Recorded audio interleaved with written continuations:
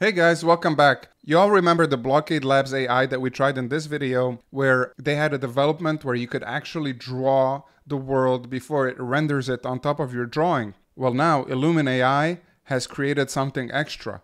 You could actually walk around in that world. And what's more is that you can load any picture you created in Stable Diffusion or Midjourney and add them to Illumine AI, and it's going to make it into a 3D world that you can walk around in. Now, the option to add your own pictures is not yet available. It's going to be available soon, but there is a demo we can try with their own created Blockade Lab worlds where we can walk around and check it out. Let's take a quick look at it. So Instaverse is the program we're talking about. We're greeted with this page when we enter the app. We can do a quick test right now. We can choose this world here. There's a couple of them that you can choose. You can import a skybox depth map, which is the depth map you get with Blockade Labs, and you would get the world like this. At this point, you can just touch the play, and you can use your WASD keys to walk around like you would in any normal video game. Now, of course, it's not rendered beyond the image. You see at some point it becomes like this. Of course, that will get developed further as we go, but it's already kind of interesting now. What's cool is that you can add this character into the world. You just press type, you just push the play, and you can just move him around the whole world like you would in any video game. So I think it's quite interesting, and you might have seen these things on social media where they're uploading their pictures of Midjourney and Stable Diffusion and doing the same exact thing. And this will be available extremely soon. So the world of game development and design in general, 3D design, is going to be flipped on its head. Now you can obviously do VR as well if you have a VR set. See, uploading your picture here is still not ready, the feature, but it will be ready very soon. And speaking of worlds that you can create out of Stable Diffusion, Benjis here has developed a way where you can render a world using Stable Diffusion, for example, a game level, and it's going to overlay it on top of your playable game. So there's a lot of exciting developments in terms of animation and world creation.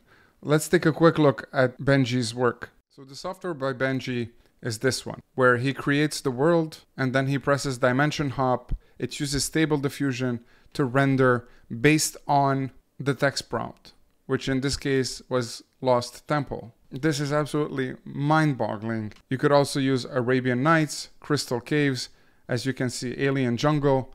So whichever text prompt you put, it changes your whole level, your whole world based on that.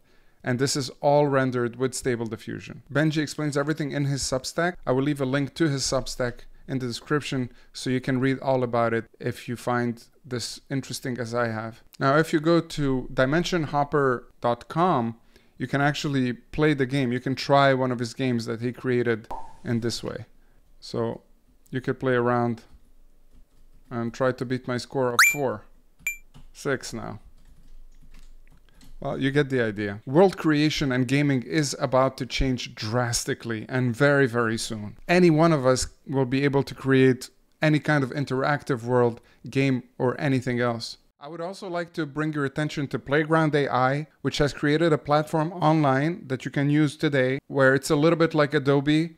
You can outpaint, inpaint, erase areas of your pictures and inpaint things into it, and all kinds of other interesting things you can do. This is their demo video. I've tried it for about 10 minutes. It's really interesting, and I encourage you to go ahead and try it yourself. Last but not least, we've been talking a lot about QR codes AI generated. Well, this person here has created a model to make them much easier. Now, I haven't had too much luck creating awesome things like the stuff that they've created, and they are apparently working on V2, which will be eventually, hopefully, available for Automatic 1111. But for now, you can use it on their site, which I'm going to leave linked in the description. We can try to do a quick test together. This is the model I was telling you about. He called it QR Code Monster for SD 1.5. And as you can see, he's created these. I tried to scan this. It actually scans. There are other examples that he made, like these ones, using this model. I cannot wait to have this model in Stable Diffusion. For the time being, you can go to his Hugging Face page and try to type something. For the QR code, I put our YouTube. I took one of the prompts that they used here just to test it. Negative prompts I left empty. I left everything else as default. I even left their seed. And this is what we got. Of course, it's not one of those extraordinary designs, but it scans extremely easily. So obviously you could do something much more special, much more creative, but then it's going to be less scannable unless you're lucky and you create something really super cool that's also very scannable, but you're going to have to play around with this a lot until you get these kinds of results. You can change the seed to -1, which would eliminate the influence of his seed and create something more random. You could play with the guidance scale, controlnet conditioning scale. Obviously, the higher the controlnet is, the more it's going to look like a QR code, but the less it's going to be creative. And the lower it is, the more creative you'll get, but the less readable it's going to be. So you're going to have to look for all the stars to align in terms of the prompt, the controlnet conditioning, the guidance scale, the sampler, and eventually the seed as well. But it's definitely an alternative to messing around with Stable Diffusion on your PC, especially if you don't have a good enough GPU. This is a quick solution for you. And from what I can see, it's free, as I've used it for 10 minutes and it's asked me for nothing. They are, like they said, working on version 2. So I expect this to get much easier, much better, and hopefully end up in Stable Diffusion for us who like to tinker with it a bit more and have more control over the results we're going to get. You're going to have much better results with the technique we've used in this video, but if you don't feel like messing around with that and don't have a beefy computer, this is your solution. I'll leave it in the description like everything else. Well, that was all the updates for today, guys. I will catch you very soon.